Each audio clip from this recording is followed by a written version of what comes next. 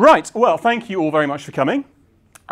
This is a talk on perhaps the most ambitious new aspect of C#, which is nullable references. And the key thing about this talk, because I know you had, I think John Skeet come a while ago to tell you about this when it was still in preview, the unique selling point of this talk is I've actually been using it. So this is not just a theoretical talk. I'm going to talk initially, the first half is going to be all about what the feature is, what it offers, how it works, and then the second half is what it's like to use in practice. Things you will need to know to be able to migrate to it successfully, the problems you're likely to come across and ways of working around them or dealing with them.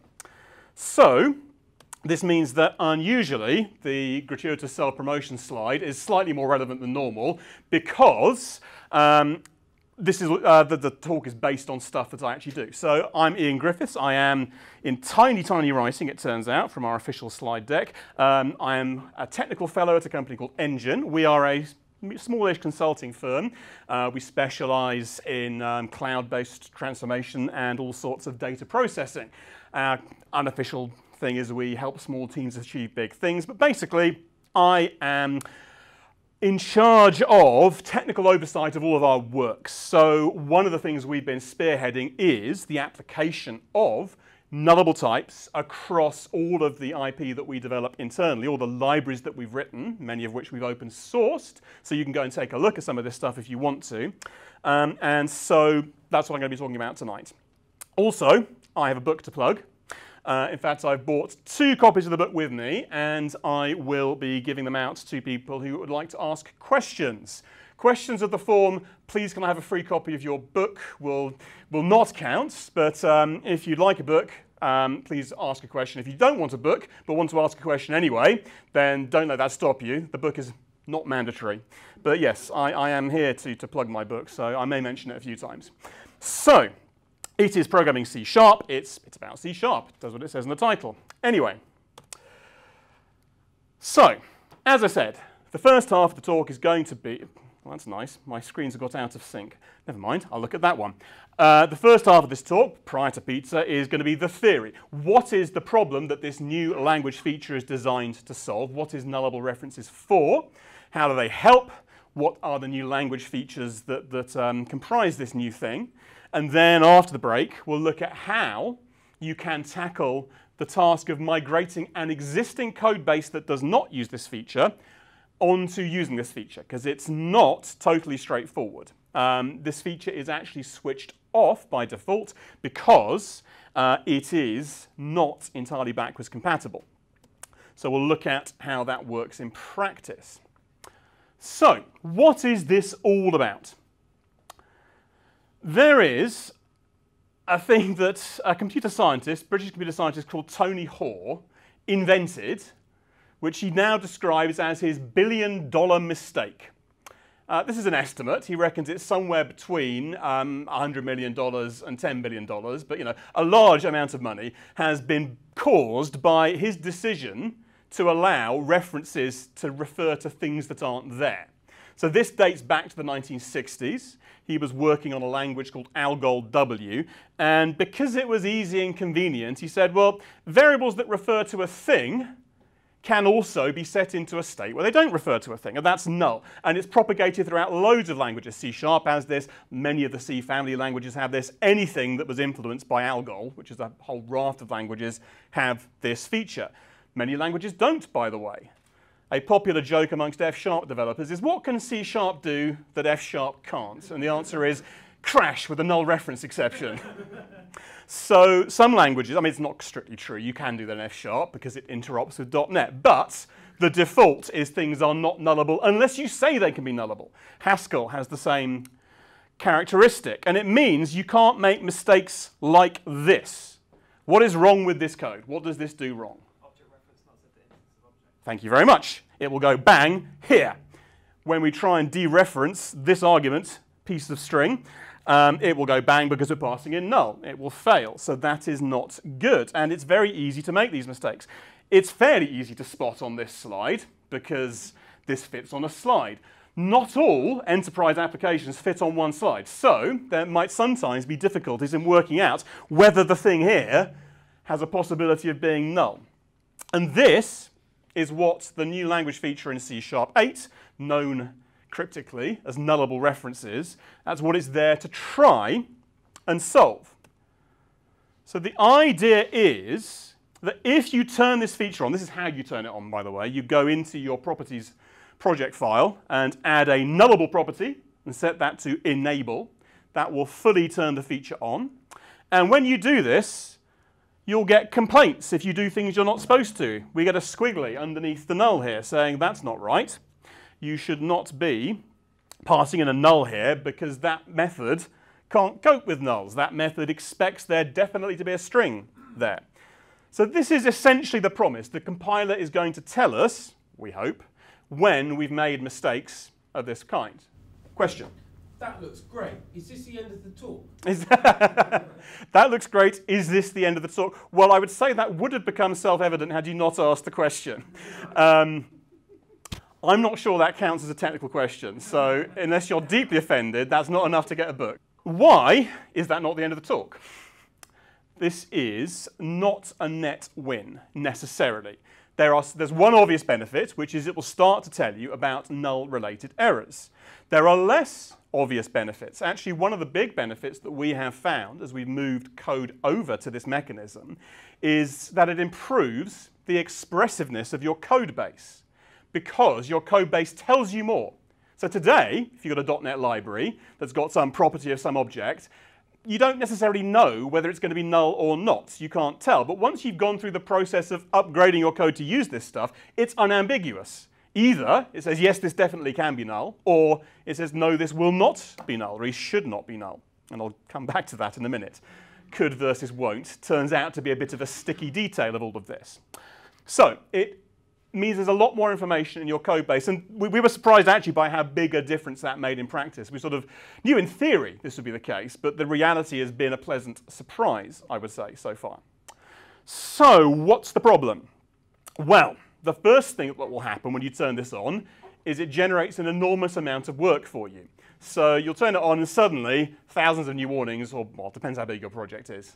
Maybe a handful of warnings, maybe hundreds, possibly thousands, depending on how you structure your code, of warnings saying, well, this either isn't right or needs some work. And in a lot of cases, it's because you need to go and add the information that the compiler needs to do its job. For example, if you use optional arguments in C#, if you declare any function that takes optional arguments and the default value that you specify is null, you're going to have to go and modify all of those to say this is nullable because the default is non-nullable. So you're going to have to make changes all over the place just to get past the point where it will compile.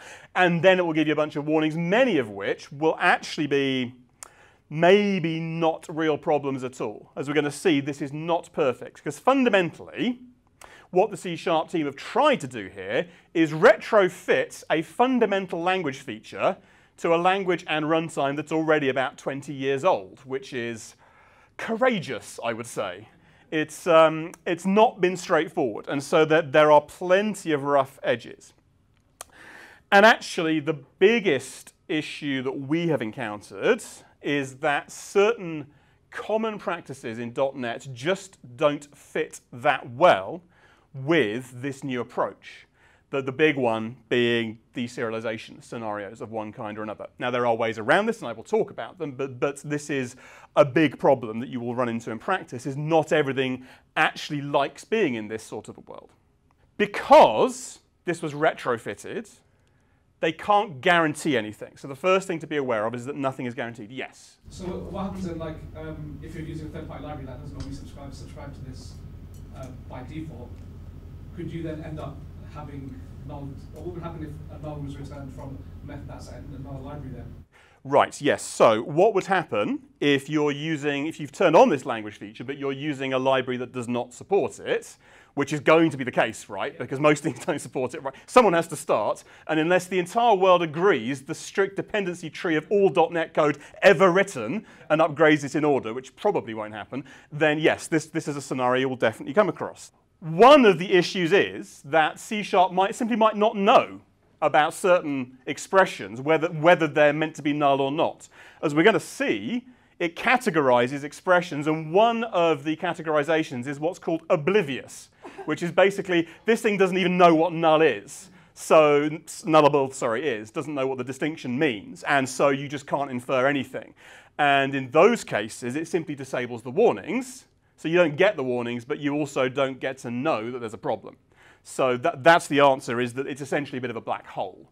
And they had to do it that way because the alternative would be either somehow you would have to be able to layer annotations on top of someone else's component, which there's no way of doing that. They haven't provided a mechanism for that. Or you just get loads of warnings and would have to then do things to suppress them one way or another, which would be equally annoying. So they've taken the decision that there is such a thing as being oblivious to whether something is null or not, and that sort of spreads outwards unless you take steps to stop it doing that, which I also talk about.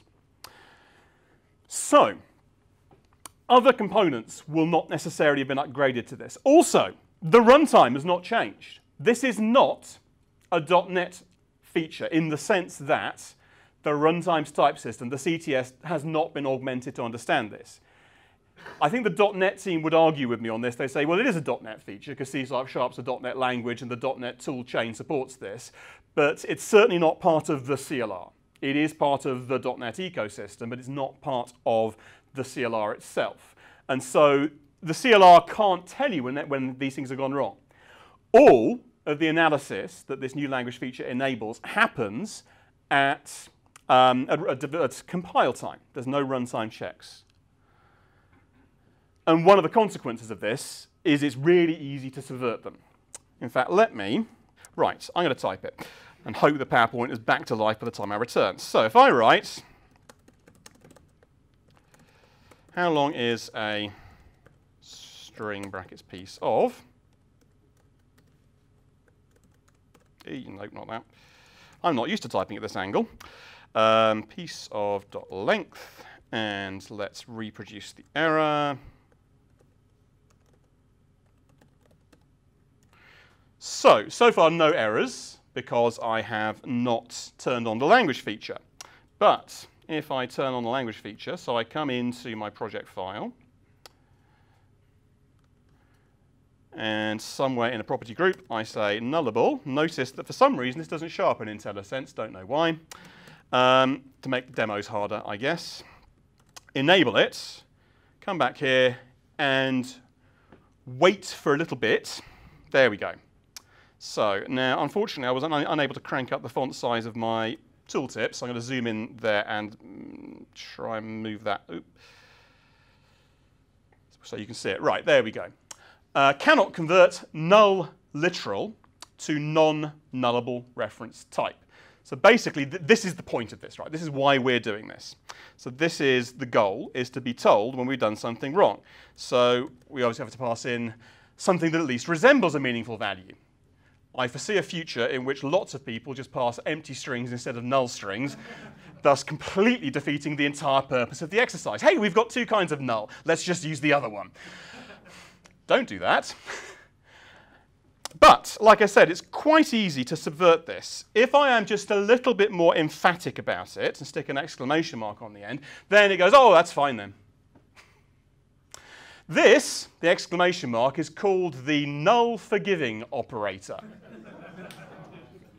Also known, informally, as the damn it operator. So rather than this, you say, this, damn it, and that's an assertion that this is definitely not null, despite, I would say, quite strong evidence to the contrary. I think that probably is null. Does WTF count as a question? Does WTF count as a question?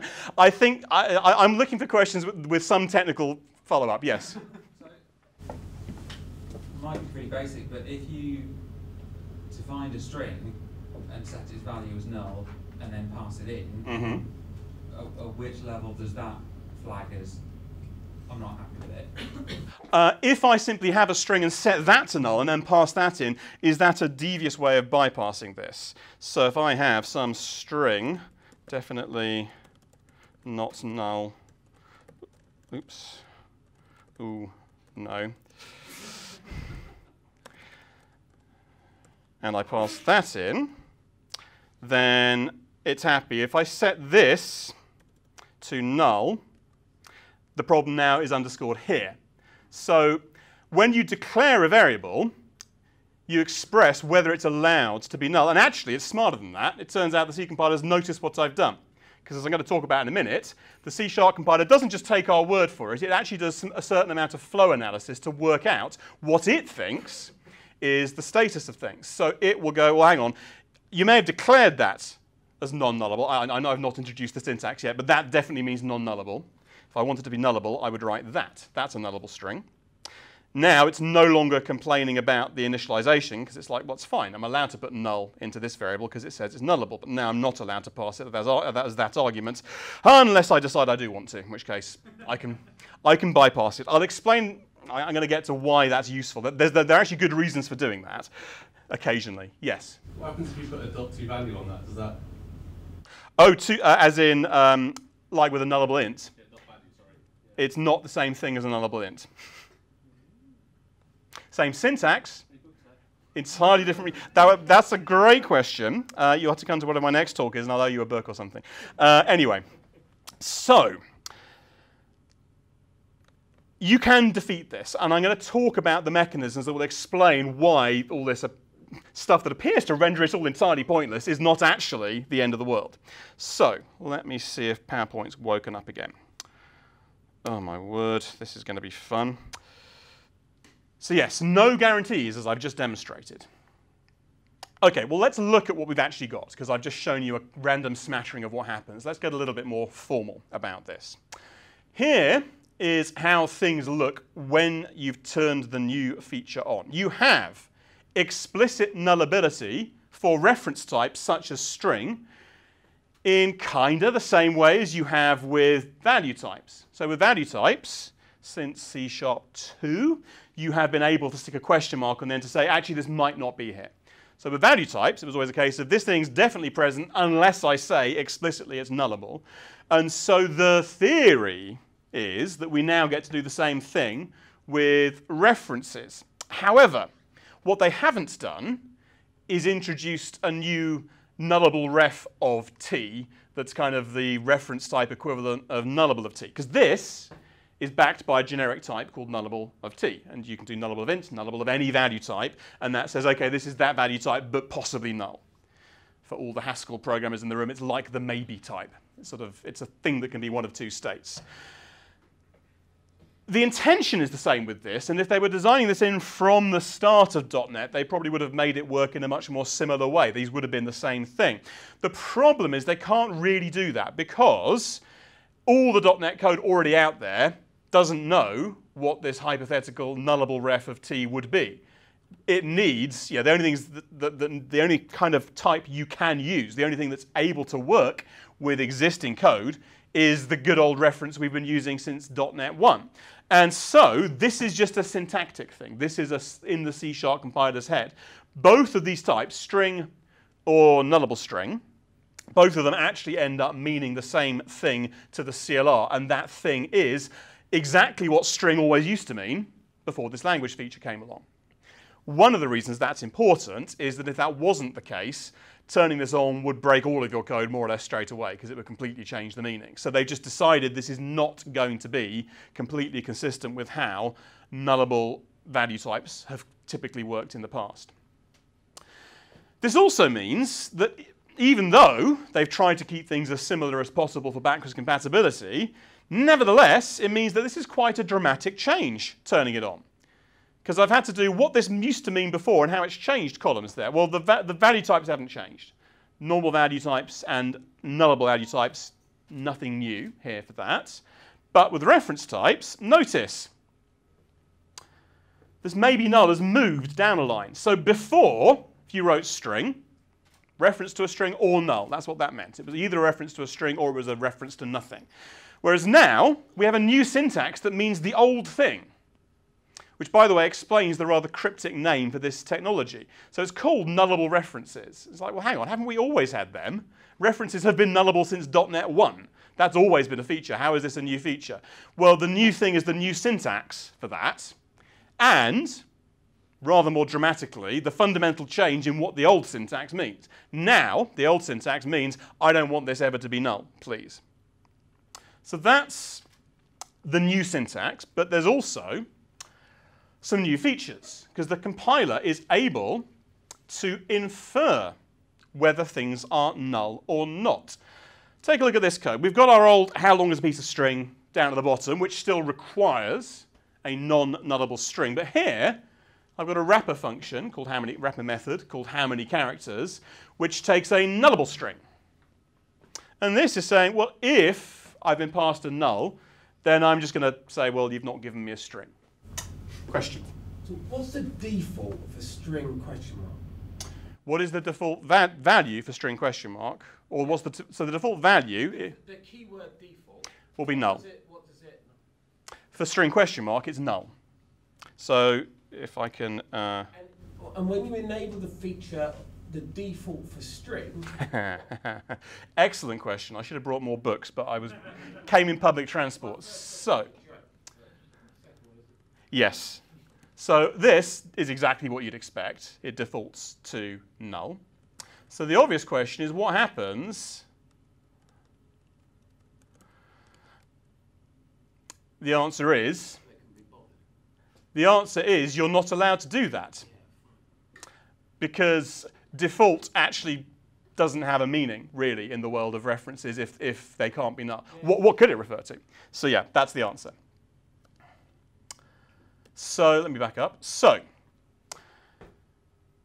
here, we check for null, and if it's null, we do something. Otherwise, I've passed in the argument to the function that requires a null. And what's interesting is this doesn't cause an error.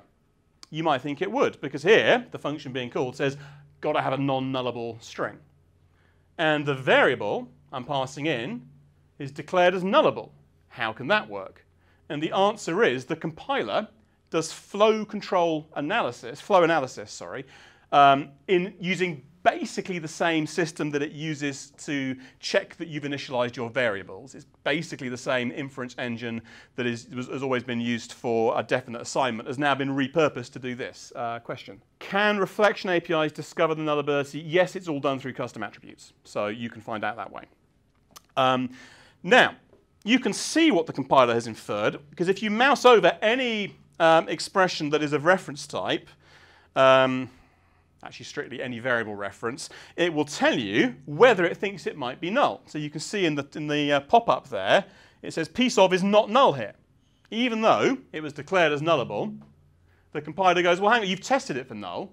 We could only end up here if it's not null. And so I now know that in this line, it's not null. And so it's OK to pass it as an argument. So we have the declared nullability, but we also have the inferred nullability. And those are not always the same. And actually, earlier, I showed you the converse of this. I had an argument that was declared as being non-nullable. I then tested it for set it to null. And the compiler goes, well, obviously that's null. I'm going to ignore your variable declaration. And I can see you've put null in there. So it's definitely not non-null. And it is that way.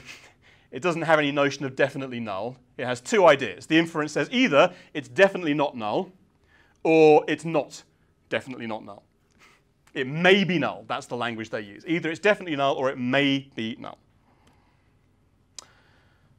Now, you can help it here. Here's an interesting case. This is almost exactly the same code as the last slide. But rather than comparing for null, I am using string.isNull or white space, which is a library function. And if you compile this code on .NET Core 3.0 or later, or .NET Standard 2.1 or later, this will continue to work. It will continue to tell you that piece of is not null here, and therefore it will let you pass it as an argument. If, however, you compile this against .NET Standard 2.0, it is unable to make that inference. What's the difference? Well, the library function in question is null or white space has been annotated with an attribute telling the compiler what it's allowed to infer. Not null when. When what? When the return value from the function is whatever's passed in here. So this says if this function returns false, you can safely conclude that this argument is not null. So in essence, it enables it to infer the same thing that it would have inferred if I'd explicitly tested for null. So it basically says, I'm doing a null test for you so that you can flow that out. Question. Have they extended that to the null coalescing operator? Well, the null, yes, the null coalescing operator works even if you're targeting .NET Standard 2.0. Can you use it is null or white space to coalesce the null rather than having to write it out? You know what I mean? You can't use the null coalescing operator on this because this returns a bool. There's a bunch of attributes you can add to your code, and the .NET framework class, the .NET class libraries have also been annotated with these in .NET Core 3/.NET Standard 2.1 or later. And if you've got those things, then the inference gets a whole lot better. So we have the type system and also the inferred information. They're two separate things the compiler has access to. So the types are just how is this variable or argument or property or field declared? Was it declared as non-nullable? So I've enabled nullability and I've not stuck a question mark on the end. Or was it declared as nullable? I've enabled nullability and I've have stuck a question mark on the end. Is the C# compiler, is the thing in question oblivious to nullability? So did I get this from some library component that was built without nullability enabled? In which case, it's like, well, this is unknowable. And then unknown for obscure cases I won't go into where it can't tell for other reasons what the situation is. So these are the type system in C#. .NET's type system hasn't changed. It's all actually done through attributes and convention. But in the C# world, this is now part of the type system for reference types. And additionally, we have the dynamically determined not null or maybe nullness of each point of use of any particular potentially nullable variable. So those are fundamentally the language mechanisms. Now, I showed you how to switch this on by setting enabled in the project file. You may find that causes a terrifying cascade of warnings and looks completely intractable, and you might go, oh, turn that off, turn that off, turn that off.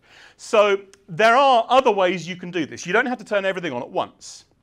You can, for example, say, I am not ready to annotate my code, so I would like all of my code to remain in an oblivious state, but I'd still like to see warnings that tell me that I have misused other people's fully null-aware code.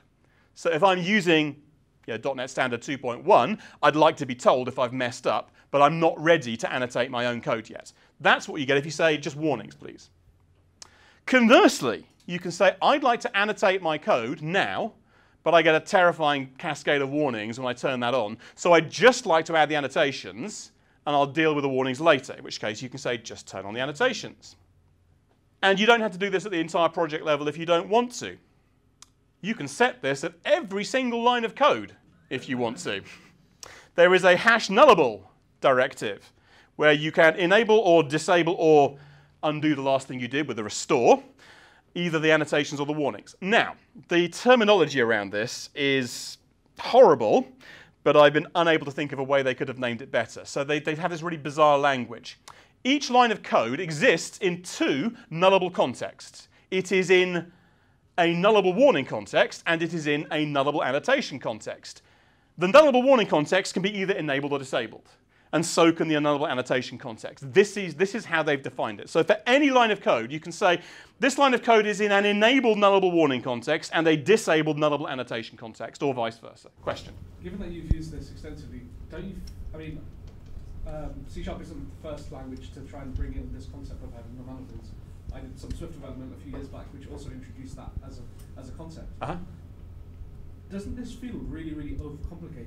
Because the way that I'd seen it done in Swift was you didn't have to change the entire project landscape in order to enable it. You could do it on a per basically property definition from that perspective. And then you're essentially able to mix your nullables and non-nullables in the same code base without having all these errors and warnings and scary stuff going on. So you could sequentially change your code base to that. So I'm unfamiliar with this bit with Swift. So does Swift have like different syntaxes for I'm using this and I'm not? So it would the exclamation character that you put in, which then tells when you bring it around null, which was then fooling the compiler that it actually is null. You'd be able to declare that on the actual property itself. So you go string exclamation mark. So they would have string exclamation mark, and then string question mark. Right. Okay, this is what I was wondering. They got 3 syntaxes. They have a different syntax for oblivious. So the old syntax means oblivious. Right. I think there's a good reason they've not done this, because they did explore this. They did explore putting an exclamation mark on the end to mean definitely not null. So that was one of the options that was considered. The reason they've not done this is that in practice, most places where your code today defines an existing reference type, property field, argument, whatever, probably doesn't want to be nullable. And this has certainly been our experience. The vast majority, we actually don't change the code. We accept the change in meaning because that accurately expresses what was already implicitly the case. And the number that we change is relatively small. So I guess, I mean, this just feels a lot more scary than that mechanism. I understand where you're coming from. This feels more scary because it's kind of you switch it on and everything changes. The reason they're doing this is they want this to be the new default. The problem with the Swift way of doing it is there's a very strong incentive to leave everything in the oblivious state, and that's the problem. Question? Yeah, really, just a question for you. Did you end up changing everything to have that? Was it beneficial? Or? Well, we kind of had it in hybrid because that's how you would. You always have a mix of null and not null. Yes, but did you get rid of every I haven't decided case? Yeah, for the most part, yeah, we did. I guess the thing is this forces you to be more disciplined in how you do things going forwards, or if you're working from a blank slate.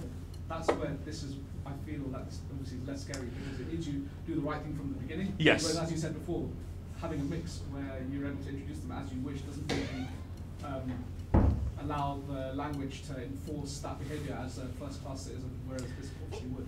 And you can enable it individually. You just have to use the directive rather than expressing it through the language, the type syntax. So you can get the same effect if you want to.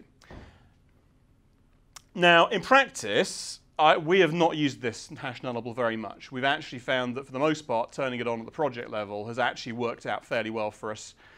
But we have a practice of keeping our projects on the relatively small side. So, it will depend on how complex your projects are, whether you want to use this more granular stuff. One of the cases where we have wanted to use this is in places like deserializing exception constructors.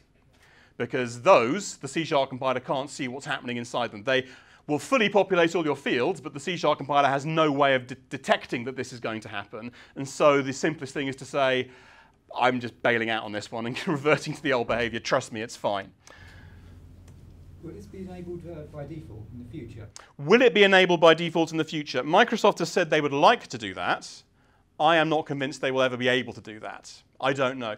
I suspect they might try turning it on with new project templates. I think that would be the obvious first step. And then maybe it will become a default. But unless there's some big breaking change, maybe 4 years' time they'll decide to reinvent the project system again, and that will be the big opportunity to do this. But let's hope not, eh? Yes? What about when they get to .NET 5 though? Because I guess the problem really is, the reason why they haven't done this with .NET Standard 2.0 is because of the bridge with 4.6.2. That would open up the whole... Actually, no, it doesn't, because you can actually use this on .NET Framework, because it's just a bunch of attributes. Yeah, it doesn't require anything in the runtime. So you can use this on .NET. I think it's more just if they turned it on right now, everything would break and no one would use C#8 at all. So yes, I don't know. I don't know when if or when they will make this the default, but I could see project templates changing to enable this by default. That would be the obvious next step. So let's just quickly go through the attributes since I'm talking about what you can do. There's so you can constrain inputs to functions. Why on earth would you need an attribute to do that? Why don't I just write string or string question mark depending on whether I want nulls or not? Yes, unless you're using generics. Generics prove to be a massive headache in all of this because the compiler doesn't even know whether the T you're looking at is a value type or a reference type. And so the syntax that we use with reference types all just goes to pieces as soon as you've introduced the possibility that it could be anything there. And so we fall back to using attributes. If you want to write a function which is able to take a value and which can't take a non-null reference, well, actually, you can constrain the type argument with the new non-null constraint. That's one option. But there are situations where you might possibly not want to do that because you might want to say this argument's allowed to be null, that one's not, and they're both of type T. now you can't do that with a generic constraint. So then you can do it with allow null. And there's also disallow null to say no matter what the person tries to pass in here as the type argument, I don't want to allow a null in this particular place. So generally you only ever use these in generics, because if you're not using generics, you can just specify it directly with the type in question. There are also, as you've just seen, attributes that influence the inference system. So the thing that works out whether something might be null at any particular point in the code. So there's maybe null when, which we saw on the is null or empty or white space or whatever, based on the return result. And there's a not null when as well. So you can say this is definitely not null if and only if the return value is this. And also there are ones for out and ref values. So this is the one that makes dictionaries usable in this world. Because the problem with my dictionary.try get value is that you kind of want that to return null when there's nothing in there with the right key, but you'd really like it to be definitely not null if it actually retrieves a value from the dictionary. And to make that work, you can't declare that in the signature of the type, so that they do that with attributes. So you can say just maybe null, not null for out values, or not null if not null. You can say this thing will not be null if this other thing is not null. So if you passed in a non-null thing here, you get out a non-null thing there. So null in, null out, non-null in, non-null out, so to speak. So that just says I'm passing this through. And you can also use, I think it's that one, you can also use that for out values as well as your return type. And there is this generic constraint of not null to say, I don't mind if t is a value type or a reference type, but whatever it is, I don't want it to be null ever anywhere in this generic thing. This is a simple thing. This is a method that uses t just once as the argument, so that's straightforward. The attributes come in where t pops up in several different places and might have different characteristics in different places. But if always got to be non-null, you can do this. Right, so just to repeat the question for the room, what's the story if I am targeting multiple versions of multiple frameworks? Can I really use this if I'm writing a library where I need to target .NET Standard 2.0, for example, if that's a requirement for me? Yes, you can, just life is not quite as good. So we do exactly this. So we have several libraries that we multi-target on, where we have a version that targets .NET Standard 2.1, but also 2.0 because we need down-level support. And for various reasons, we need to do both because we're using, that doesn't matter, details are irrelevant. We do it. So the thing you lose is that you don't get as much help when you're calling into library functions. So you end up using the dammit operator an awful lot more than you would do. So if you go and look at Endjin's open source code base, you will find quite a few places where there's an exclamation mark followed by a comment saying we have to do this because we're targeting .NET Standard 2.0. And the reason I've put those comments in there is so I can go find them on the happy day that we no longer have to support .NET Standard 2.0. So yes, it's more work, specifically in those cases. So things like using dictionaries, you just have to assert this is definitely not null to the compiler, say, I know what I'm doing, I know in this situation this won't be null, so trust me. And then it will help you again. Once you've plugged the gap for it, then the inference takes over and it's happy thereafter. You don't have to do the exclamation mark again and again and again and again and again. Doing it once is typically enough. So it's not horrible. It's irksome, I would say, but it's absolutely possible to do that. And how far back, like .NET 4.5.1 even? I've never tried it on .NET 4.5.1. I don't know of a reason why it wouldn't work on .NET 4.5.1 because it's literally all just attributes. And when it comes to those annotations, you can bring your own copy. You don't have to use the ones in the class library. And if you go to NuGet, you will find there's a package whose name is nullable, which is a source code only NuGet package. It doesn't have any DLLs at all. But if you are targeting a version of .NET that does not have nullable support built in yet, it adds a source code file to your project that defines local copies of all of the missing attributes. So you can even annotate your own code with those attributes that don't exist yet in the framework you're using. And the compiler doesn't care because the compiler just says, as long as the attribute has this name and this namespace, I will treat it as that attribute. It doesn't have to be the one from a particular component. So that's a huge help, because that means you can have, you can have a component that targets .NET 2.0 be fully annotated, and then another one that uses that can use that as well. So throughout your own code base, it actually works pretty well. It's just when you hit the boundaries where you don't have that. Question? What sort of scale have you been doing this on? How much code is it? How long? How many developers? What kind of, just give us a sense of the... I mean, I wouldn't say it's massive. We've probably had 6 developers involved on the project to move things over to this so far. So this is not, what we haven't done is a kind of, 200-person major project. So, I don't know how to answer the rest of that without breaking an NDA, but... No, but it's just what I don't even know how big the company is. I don't know what kind of engineering. Just a bit of background, I guess. Yeah, okay, so does that number I am able to tell you give you a sort of rough idea of the scale? It's not. Yeah. Now, I'm going to talk about some of the practical issues that we have encountered actually trying to use these nullable language features in practice. So, when you turn this feature on, you're going to see something of this kind. Big pile of either warnings or, in our case, errors, because we generally run with warnings as errors turned on. The default is there'll be warnings rather than errors, but yes. Loads and loads and loads and loads of things saying this doesn't look right. Now, the first thing you may have to ask yourself is actually, where do I even start with this?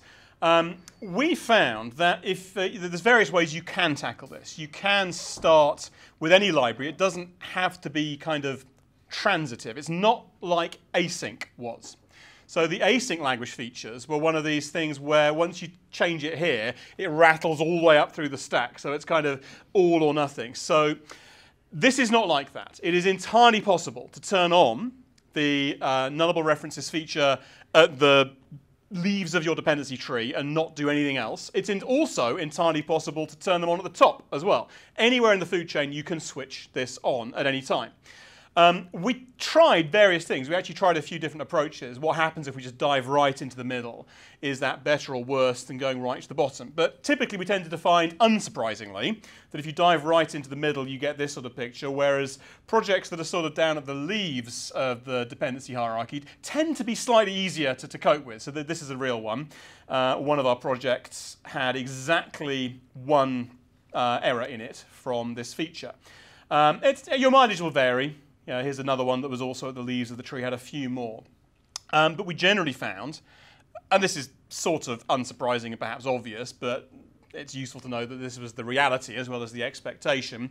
We tended to find that it's best to start at the kind of leaves of the tree. Because if you tackle something in the middle, and then later on, you change one of the projects it depends on, you often have to come back and revisit the first one you did anyway, because now the compiler has a bunch more information. So this component in the middle, which is using this one down here, you change this one here to have more nullability annotations, and now this one's going, oh, now I can see that thing's definitely meant to be null. I can tell you you've definitely made a mistake here, whereas it couldn't do that before. Having said that, it's not always this way around. We did find examples where actually the converse happened, where we discovered that we hadn't done quite a good enough job at the sort of leaves of our dependency hierarchy as a result of turning the feature on further up. We discovered that there were cases where actually we should have declared things as nullable when we hadn't done initially. So this is an important point actually, is that the warnings alone don't tell you everything. Just because you've got everything to compile without warning doesn't necessarily mean that you are done. All it means is that the compiler can no longer see any problems. But you might not necessarily have correctly expressed reality. Because the goal with the annotations, whether you're using just the question mark or not, or whether you are using the attributes, the goal is to describe how a component's meant to be used. And it's easy to get that wrong. If you fail to mark something as nullable when it should be, that doesn't always show up until something else tries to use it. So sometimes bottom-up doesn't actually work. It's iterative. It tends to be a bit of churn until you get the whole thing right. That's the kind of what order do I do things in. Now let's talk about .NET Standard 2.0. Now I've sort of tipped my hand a bit on this because we already had some questions, but let's look at this. So what does work? What if you need to target .NET Standard 2.0, and most of our libraries do, either because they were already being used in projects that were targeting .NET Core 2.1 or even .NET Framework, or just because we've got customers who aren't ready to move to .NET Core 3.1 yet. Even now, there are problems deploying web apps to Azure App Service with .NET Core 3.1. There are certain scenarios in which that just doesn't work. So although .NET Core 3.1 has been in general availability for quite some time now, there are things that don't work. And so sometimes you just have to support the down-level stuff because something in your ecosystem might not be ready to move on. So fortunately, you can do it. You can turn on the feature. You can say, I'm using C# version 8. You will have to say, I'd like to use the latest version of C# in your project settings and also enable the nullability feature as well. But it lets you do this. It doesn't care whether you're targeting .NET 3 or whatever. It lets you do it. Once you've done that, you can stick the question mark on types that are meant to be null. That all works. And you can even apply the attributes. As I mentioned earlier, there is this nullable library. That's its name, nullable, not something.nullable, just nullable, in NuGet, which adds in definitions of all of the attributes we talked about in the previous half, making it possible to do this. Also, even when annotations are not available, so if you are consuming a library that has not been redeveloped with nullable awareness, which will obviously be the case for the entire .NET Framework class library, if you're targeting .NET 2, Standard 2.0, if you're using libraries that have not moved into this world, then that limits the inference, but it doesn't mean it can't do anything. It's still able to work things out just from what your code is doing. So, but you will find certain things are more irksome to you. So the string.isNull or empty that I showed earlier, that's problematic. Also, dictionaries are a bit of a bugbear because the compiler can't tell that when try get value return true, you've definitely got a thing. It just doesn't know that, and so you end up using more of the nullable annotation, the exclamation mark thing, the null forgiving operator. So this will be problematic in .NET Standard 2.0. This does not work because the .NET Standard 2.0 version of that library function is null or empty, has not been suitably annotated. But this, which is functionally equivalent, will work. So this says if this argument has a length and the length is greater than 0, then we'll end up in this one because I've inverted it. That's a logical not. That's not the null forgiving operator. But this basically ends up doing the same thing as that. This, of course, is completely unreadable. This is exactly why C family languages have a reputation for being terse and difficult to get to grips with. I would much rather write this, but the nice thing about doing it by hand is that the compiler can see what you're doing. The compiler understands what the question mark dot operator means. It understands that this will produce a nullable int because you're retrieving a length of a thing that might not be there. And so it knows that if that comparison succeeds, it must be that there was a value there. And so you can only end up in that branch if that was not null. So the inference is actually quite good, but it can't do it if it can't see inside the function. And that really is the main issue with .NET Standard 2.0. Other than that, it's pretty straightforward.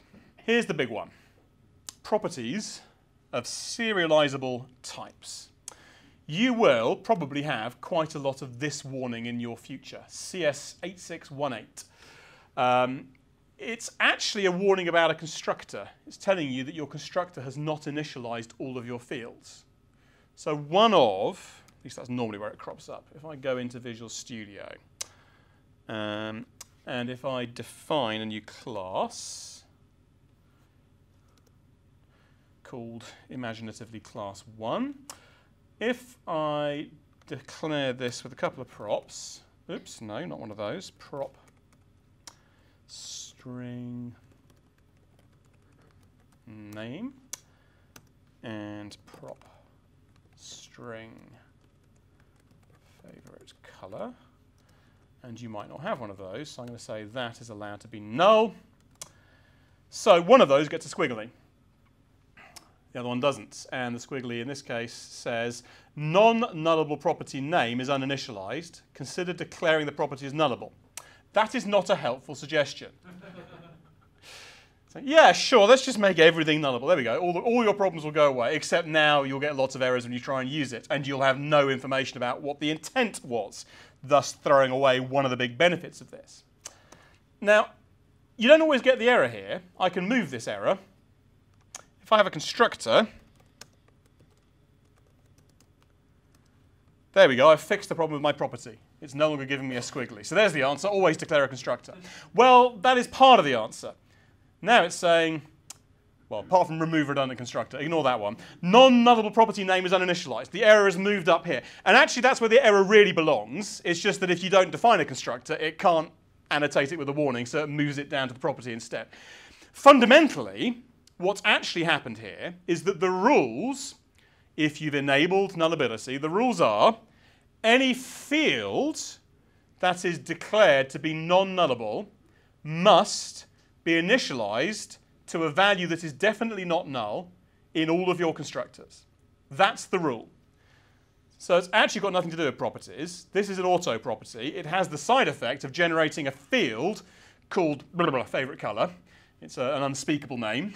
So something favorite color as the backing store for these get accesses. And what's really going on is that my constructor has not initialized that, and that's not allowable because that means I've not met the, sorry, not that one. That's the one that's going to cause the error, obviously. This one's fine. It's allowed to be null. This is the one that must be initialized. It's not allowable for that thing to return null, and therefore this thing is required somehow to give it a value.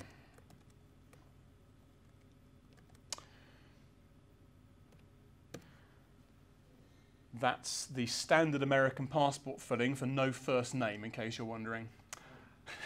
Teller of Penn and Teller, the magicians, has that on his passport, I'm informed, because he genuinely has no first name, apparently, although that might not actually be true.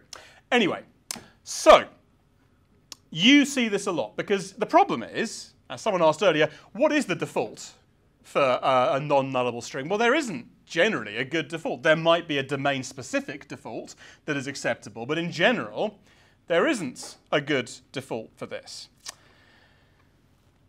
So what do we do about this? That's the problem. What do we do? This crops up quite a lot. This will crop up if you are using, for example, JSON.NET in its most commonly used style.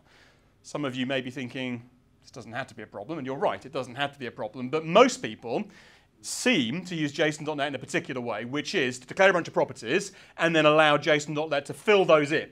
So the old order is construct the object and then populate all its properties. This is fundamentally incompatible with the way that nullable types wants to guarantee non-nullness. This also crops up with the entity framework for precisely the same reasons. It also crops up with iConfiguration binding. If you're using the Microsoft.extensions.configuration components, which is the standard way of configuring stuff in ASP.NET applications, ASP.NET Core applications, you might be using binding, which is a means of saying, I'd like to define all my properties, all my config settings as an object with properties, and it will automatically load that out of your JSON or out of your Azure app settings or wherever your settings may be stored and plug those in. And all of these share this characteristic whereby you construct the object and then you set its properties. And that just doesn't work if you want to have this new language feature. This is a hard problem. This is one of the upshots of going 20 years later, oh yeah, we should have done this as a fundamental feature of the language 20 years ago. Oh well. There isn't really a particularly good solution to this, I'm afraid. There are several okay-ish solutions that I will present to you in order of how well they work. So this is a genuine example from one of our projects. So this is a class that gets used to read config data out of an iConfiguration system. And when we turned on this feature, we got a whole load of errors. Here's a non-nullable property. Here's another non-nullable property. Here's another one. You haven't initialized any of them. You see a lot of this if you do this sort of code. So what do you do? Well, the very first thing you should do is say, is it actually nullable? Is that what I meant? You know, when I wrote this, did I intend for this to be nullable? So one of the things we find ourselves doing is click on the symbol, Shift F12, find all references. Is anything testing this to see if it's null? Oh yes, loads of code tests that. Everything that uses this is either doing dot question mark or equals equals null or question mark question mark. Obviously this must be a nullable thing because everything expects it to be null. That's almost certainly a no-brainer. Just stick a question mark on there and that warning will now go away because you've identified this as being a thing that might be null. The compiler will no longer be upset that you failed to initialize it because it says, well, that's fine. It doesn't need to be initialized. So that's great. It's not always completely obvious that this is the case. So we found some examples where the thing could be null, and yet none of the code looking at it ever tested for null. And this was to do with relationships between properties. It turned out that in this particular example, we had two different ways of configuring connection information. So either we could say, it's in that key vault over there with this key name, or here's the connection string, which was generally used for local development. And the connection string would be the dev connection string or whatever, yeah, to a local instance. So if the key vault name was set, the key name was also set, generally speaking. If one was set, the other was set. And if one wasn't set, the other wasn't set either. So we had one null test that actually essentially applied to two different properties. And so the property was allowed to be null, even though nothing ever tested for it, because we never hit the code path where it would be null, basically. So sometimes things are nullable even though it doesn't look like they are. So this requires thought, I'm afraid. So at this point you have to start thinking, what do I mean to say? What is in my intent with this property? Should this just be a thing that is allowed to be null? And if it is, great. Make it null. Your code has now expressed a thing that was previously concealed, and that is a win.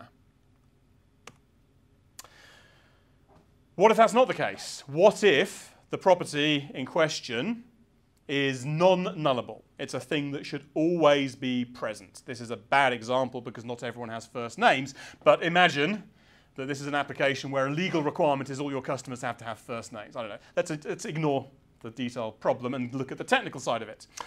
So, one solution to this is shown here. I've made all my properties read-only, and I've forced them all to be initialized through the constructor. Actually, you don't have to do both those things. You can just say all the properties that are non-nullable have to be initialized through the constructor. You can then choose whether or not to make them modifiable. I think that immutable objects have quite a lot to like about them. They solve lots of otherwise challenging problems. So once you've done this bit, I would say you may as well do that bit as well, because that's now become easier. However, it might be that actually you're in a situation where you always initialize it with certain values, but then sometimes change the values later. Maybe mutability is what you want. So these are really two dimensions. The fact that these are read-only is not strictly required. The important thing is I've only got constructors that fill in all of the non-nullable properties. This keeps the compiler happy. Good, because that's the most important thing. Never mind customers, never mind your manager, as long as the compiler, well, the compiler sort of has to be happy, really, if it's going to produce our code. So, and the good thing about this is it is actually relatively well supported in popular frameworks. JSON.NET is perfectly happy to use this. You can just give it the constructor. As long as the names match, it will use the constructor if it has to. It doesn't require you to do everything through property initialization. In my experience, an awful lot of code doesn't use this, but you can. So that's fine.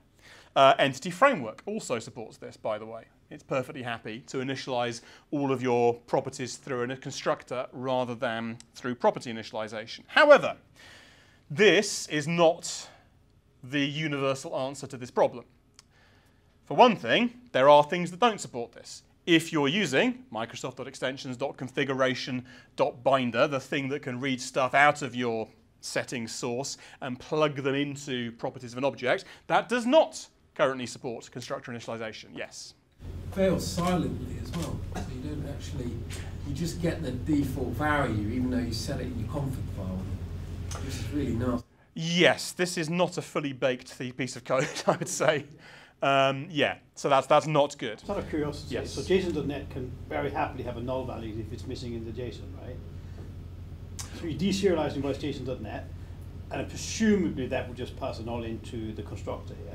Right. Which I mean, is perfectly valid, and I guess there's no safety against that, is there? Yes, well, so that's a very good point. JSON.NET, generally speaking, will be perfectly happy to plug in a null value here unless you do something funky with custom deserialization. But if I had space on the slide, I would have written more here. You should actually test these things for null, which looks crazy because I've said can't be null, can't be null, can't be null. And then immediately go, if it is null, it's like, what? Why am I testing this non-nullable value for null? And the answer is, it might be invoked by a thing that has not done any nullable analysis. Your library might be used by someone who's not turned this feature on, and they can pass you a null. Or someone might deliberately pass you null exclamation mark. That's probably, that's their own stupid fault. But the JSON.NET example is a really good example of how you just can't necessarily rely on these things being enforced. As I said earlier, this is not a runtime feature. This is handled entirely at compile time. So anything that happens at runtime, such as a deserialization engine calling this thing for you, no tests apply. So the reality is that we actually generally would enforce it there. So if you want that constraint, you would actually do whatever your preferred syntax for checking that is, whether you're using a sort of constraints library or just throwing it in line. But you would test them for null and say, OK, I want this to throw if any of this is not there. And then you will discover at deserialization time that you have a problem. And by the way, that is the reason also that you might write null exclamation mark. If you are working on the sort of project where it's a rule that you must get a certain level of code coverage and you are required to verify that your code throws exceptions when it should do, which might be important if you're writing libraries that have a third-party consumption. It might be overkill for internal use, but it might be appropriate. How do you test that this constructor actually throws when it needs to? Because you can see it requires a null. That's when you use the null exclamation mark operator. Your unit test can say, I'm deliberately passing in a null when I know I'm not allowed to find out if it throws the exception it's supposed to. Yes? So in that case, when you define your properties as string, as nullable strings, and have your constructor as... You have preempted my next slide. So, as I said, there are various ways to deal with this.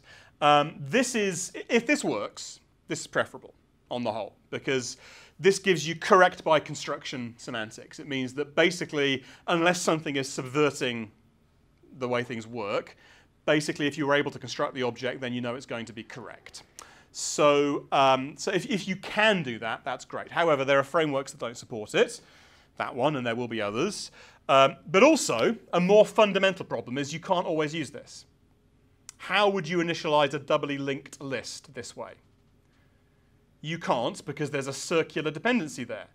And this can only be used to initialize tree-like structures. You can only use this technique if you have no cycles in your reference graph. So basically, this can't deal with circular references. The only way to initialize a circular reference is to create one of them, at least one of them first, and then plug them together afterwards. So, and this, by the way, means that even though Entity Framework does support this, you can't always use this on Entity Framework. Entity Framework does not support this for navigation properties, for example, largely for that reason. So sometimes there are data model issues that prevent you from using this. So, if you can, I would recommend this on the whole. We have found this to be the most pleasing solution, but it is not always possible, either for framework reasons or for circular data references. The next tactic, which I like to call the long, hard slog. This is hard work, but it will actually work. This is what you were saying. We can make the field nullable and the property non-nullable. This is a means by which we can avoid the compiler error, because the compiler would be perfectly happy that this is not initialized because we said that the field is nullable. And so it doesn't matter that the constructor doesn't initialize it. And the compiler's not going to complain about this not initializing anything because we've explicitly implemented this property. So there is nothing to be initialized by this. This is all code now. The compiler doesn't care about the backing field for the purposes of this thing. And then in here, well, what we've said here is if someone tries to get this thing and the property's not been set to a non-null value, then a mistake has been made. You're attempting to do a thing with this object when this object is not in the state that enables you to do that thing. And we have an exception for that. It's called invalid operation exception. It says, okay, what you've done isn't necessarily wrong, but it's wrong now because this object is not in the right state for that. So that's an acceptable solution, and the flow control analysis will correctly determine that this just won't return if the field is null. So that's one way of doing it. And then in your setter, here's me enforcing that the argument coming in is null. So this works, and it gives you a way of enabling properties to be set after the object is constructed, and yet for those properties to guarantee that if they return something, it will definitely be null. And the exceptions are kind of the hole that enables that to happen. And I can see you wincing. Do you have something you would like to say, or are you? No, I'm going to carry on. Okay. So this is definitely an option. Abandon hope. Yeah, that's also an option. You can just say, do you know what? This is too difficult for this file.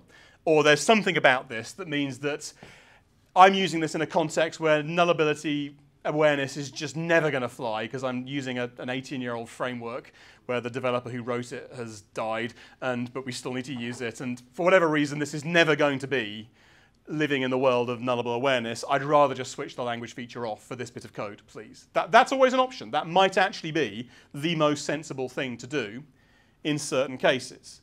And this is where things like the hash nullable come in. You can control it at a more fine-grained level. If you just stick this at the top of the file, it applies to the entire file. So that's an option. And if code uses stuff that's been marked this way, then all of the references are deemed to be oblivious. So it basically says, I don't know whether this is null or not, but I'm not going to cause warnings because I have to know it definitely might be null, and I don't know anything if you've got code like this. So that's an option. You could also do what the compiler suggests and just say, yeah, it's null. Go on then. That's made my warning move somewhere else. Maybe it's someone else's problem now. I mean, you can do this. I would strongly recommend not doing this in most cases because you've sort of turned back on the semantics you had before the feature was there. You may as well just disable nullability anyway. The previous slide is better, yes? But doesn't that actually express reality? And that could be null because it's loaded by JSON or something. You better watch out for this, and then the compiler will tell you that that's null, and you're using it in a way that it should catch errors, right? So you do get the benefit as soon as you do that the compiler will say, oh, dude, this might be null, and you might not have known about that. Isn't that a benefit? Well, Depends on the intent. it's what I dislike about that. I mean, yes, you could argue that this expresses a certain level of reality, which is that because this thing is being initialized after construction, there is a state it gets into where these things genuinely are expected to be null. My feeling is that the reality is you shouldn't be using it in that state. I would argue that the reality is that if you've ended up using it in that state, you've made a mistake. And I think the right way to deal with that is for that mistake to become apparent, rather than to say, well, someone might have made this mistake, and now every single piece of code that uses that property has to live with the possibility of that mistake. Because that essentially is a restatement of the entire problem this is trying to solve. Except that I wouldn't be satisfied about finding out about it at runtime, which is what your previous implementation does. Okay, so the one benefit you get from this is that you get warnings. The problem is most of those warnings are now spurious. So you're going to have, and actually it's going to pollute the code that consumes this. You're going to have loads of code in the consumer side that doesn't need to do what it's doing. I think it's the wrong response to the potential problem. So yeah, so that's why I personally would not recommend doing it this way. Could you say it's about you want to communicate the intent that this is not supposed to be null? Yes, just to repeat, you want to communicate the intent that this is not supposed to be null, just in case anyone at the back of the room didn't hear, but yes, absolutely, I completely agree. I guess the real issue is that proper classes that are then populated through from JSON data are eventually not null, not Yeah. always not null, and there's nothing which allows you to say that this will eventually become Generally, you're sort of saying, I know it's actually not going to be null, don't worry about it. It's like when I want to use it, I want it to be not null, but that doesn't necessarily mean within the life cycle of how it's populated that it isn't null. I'm pretty sure it's not There is, yeah, I'm pretty sure, yes. There we go. Most likely not null, new attributes. You'll probably be fine. They're not the same thing though. The difference is that in the first case you're saying this really should never be null in normal use. That's very different from saying this might sometimes be null and it's okay, you should check for it. At the point in your configuration file, you would always say this should never be null in the normal case. But if you haven't declared whether it's null or not, it might be that it's deliberately left null sometimes even after the application is initialized. And that's the intent piece. And it's specifically, this should never be null by the time you try to read the property. Yes. That's the key. It's like, yeah, it might be null, but by the time you try and read it, it shouldn't be. And that's the thing. And I think it's just unhelpful to deal with that by just saying, well, it might be null. It's like, well, yeah, but here's another one I'd like to recommend you don't do. Initialize it with whatever. Random.next, you know. So this will make the errors go away. But all you've really done is introduced a different, once again, introduced a different form of the problem you started with. So it's really tempting to set, I'm going to set that to a null string because I know the real one will be along in a minute. It works. And actually, in cases where it definitely will be initialized, it works relatively well. The problem is you lose the ability to detect that you've made a mistake. And so here, we just plug the value in. And this really only works with strings because there's a handy value that's not null, but that still means nothing, that we can use as the obvious default, which is an empty string. But remember, the entire problem is that today we have these properties which have a value except when they don't have a useful value. This is just the same thing. It's just the non-useful value now has a different name. It's string.empty, or quote, quote, rather than null. So this is not really better than disabling nullability. However, occasionally, this might be the most pragmatic way of moving forward. Because it might be that you have really strong reasons to know that actually it's going to be okay in reality. Somehow. I don't know what those might be, but maybe you know, because you've got tests that verified or whatever, that this actually is always going to be initialized eventually, and that this is less work than doing it the other way, and there's no real benefit to doing it the hard way, so you may as well do this. And in a sense, that makes this on a same moral footing as the damn it operator, because that's exactly the same thing. That's you saying, trust me, it'll be fine. I don't want your helpful checks. I don't want you to tell me I've made a mistake. I know I'm right, because that never goes wrong for developers, does it? So if the exclamation mark operator is allowed to exist, this is certainly allowed to exist as well, and should be used with equal caution. So it is a possibility. And that basically is all the options. So if you can declare things as nullable, if that's the right thing to do, where you can't, I think, it's my opinion, that correct by construction is the way to do it. I would say that because I also use F#, and that's the way they do it there. It's the way Haskell does it. It seems to be a dependable approach because it makes it much harder to get into a nonsensical state.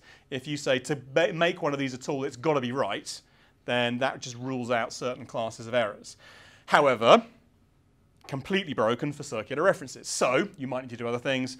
And so either possibly punt like this if you really, really think you can get away with it, or the long, hard slog, basically, is the other way of doing it. You haven't written a roster analyzer to rewrite to make the long, hard slog easier yet? I have not come across an analyzer to do this yet. Or the other thing someone could do is a Roslyn code gen thing that takes an interface declared like this and then backfills it for you, or an abstract property. Just a few more things then, just things you'll probably run into. Generics, as I mentioned earlier, are problematic in this world because the reality of retrofitting this 20 years after the runtime was invented mean that there's a certain lack of symmetry here. Nullable things are different if they are value types compared to how they are if they are nullable reference types. So what's T question mark? Well, it depends on whether T is a class or a struct. The code the compiler generates is different depending on whether it's a nullable reference or a nullable value. Someone earlier said, couldn't we just call has value on this or dot value on that? Well, yes, if it's a nullable reference type, because nullable of t has those properties. But no, if it's a reference, nullable value type. But no, if it's a nullable reference, because it's just a reference. It doesn't have all those properties and members that nullable of t has. The IL is different. So you cannot have one method generated for an unknown type t that is able to correctly handle t question mark unless you know whether it's a class or a struct. This has certain implications. Here is a function with a single generic type argument, type parameter, t, and it returns that, and rather arbitrarily it's, actually this is a real example. I thought I'd made this up. No, this is a real example from SpecFlow, as it happens. And so this is basically digging something out of the SpecFlow scenario context, and if it's not there, it wants to return default of t. And you get a warning. A default expression introduces a null value when t is a non-nullable reference type. Okay, so what do we do about that? How do we make it okay to return this? Because for any specific type we could plug in for t, this code is fine. You can write this for int question mark, string question mark. The only thing you can't do it for is non-nullable reference types. Anything else, this is valid for. So how do we constrain this so that we're allowed to do that? The first thing you will try is this. I'll just stick a question mark there. This doesn't work because that means two completely different things depending on whether t turns out to be a reference type or a value type. It would literally have to generate completely different code for that, well, not completely different, somewhat different code, different IL for those two cases. So that does not work, sadly. A nullable type parameter must be known to be a value type or non-nullable reference type. Consider adding a class, struct, or type constraint. Another example of the compiler telling you to do the wrong thing.